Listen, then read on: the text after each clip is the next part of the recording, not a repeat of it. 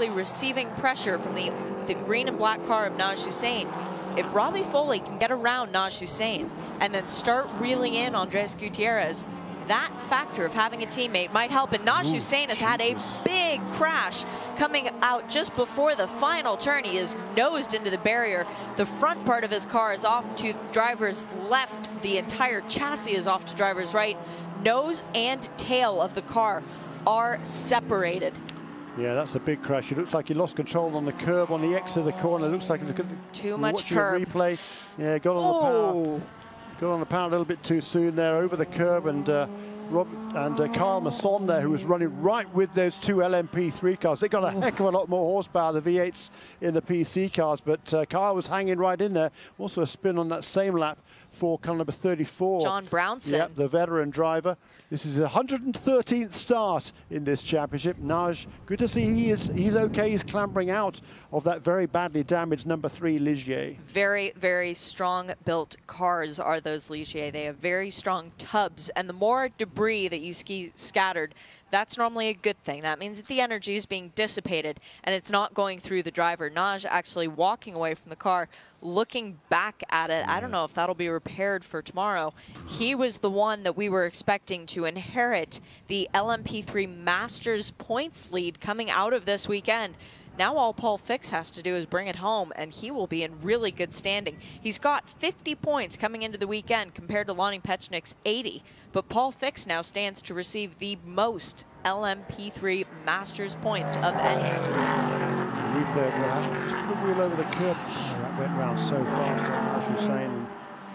Yeah, these cars are fast, and you know, it's still only running what was only, I think, the second lap after the restart. So the Continental tires perhaps not yet completely up to fully operating temperature, and it just the car bit hard there on Naj Hussein. A huge wreck. The car just catapulted across the road from that curb on the right-hand side of the track over the left and into heavy impact with that barrier on the left-hand side. 27 minutes remaining in this race, and this will be a lengthy cleanup because there are carbon shards across the entirety of the track. Now, our track and safety people are excellent at their jobs, and they will get it fixed as soon as they can, but this is a lot for them to work with. It is, and boy, that was a nasty-looking impact for Naj. Good to see he hopped out okay. Bank balance not quite the same, unfortunately, because these cars are pretty expensive, and they're very good value for money to run them until you hit anything. And then the bill gets fairly large. So it's a great shame, because Naj has done a really good job this season. He'd finished in the top 6 in each of the races so far overall in the LMP and in the LMP3 class, and as you say, was second place in the points in the Masters, and only 8 points behind Lonnie Pechnik, he'd been classed second of the Masters in each of the 4 races so far this season. And Lonnie certainly had a lot more experience in any sort of a racing car than did Naj, but that's a premature end to his day. And with just a couple of the only 2 contenders, as you say, this weekend in the Masters class in LMP3, we had 8 in the first round at Sebring. So. And that was a great battle that we were privy to. So how about a quick rundown of where they stand? Not much has changed from where we started. Colin Thompson in the number 14 Norma is our leader after 6 laps. Kenton Cook is second. But on that last time through, Colin Thompson put the hammer down, posting the fastest lap of anybody by quite a big margin, about 4 tenths. Andres Gutierrez is third. That's the number 12, the highlighter-looking car.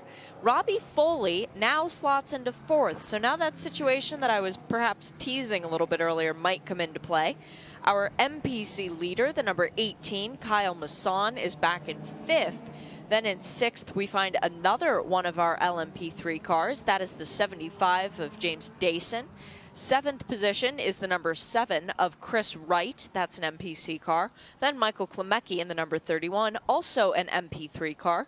Matthew Dicken is 4th in, well, he's in the 4th car, sorry, the number 4, in the 9th position. I'll get there eventually. And rounding out the top 10 is Kyle's dad, Robert Masson, in the number 11.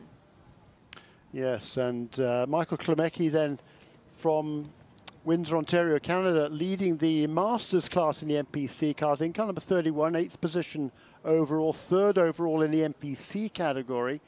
And that's another good run for Michael. He wasn't at Sebring, didn't miss the first 2 races of the season, but won the Masters class and finished in the 2nd and 3rd positions overall in Mazda Prototype Challenge at the the 3rd and 4th rounds of the championship at Barber Motorsports Park.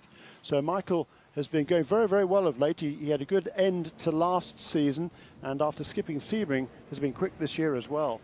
He's one of those drivers who tends to do select races every year. Last year ran all 3 at the Glen, won all 3 in class at the Glen. It's kind of a breakthrough for him. It really was. At Canadian Tire Motorsport Park, ran both of those races, did not finish either of them. And then he ran the triple header that we had out at Mazda Raceway Laguna Seca. It was a Mazda-tastic weekend, I think it's fair to say. He was excluded from the first race, won the second, and then finished 2nd in the 3rd. So he was either winning or he was not finishing. There was no in between. Win or bust. And unfortunately, the number 3 car of Nash was saying this afternoon is very much busted. So hopefully that that team can get that car back out again for tomorrow. But it's going to be a pretty tall order, I think. That's the Extreme Speed Motorsports Ligier, running the same livery, that very distinctive, very attractive green and black livery of the ESM team. Naj ran with that team in a NPC car last season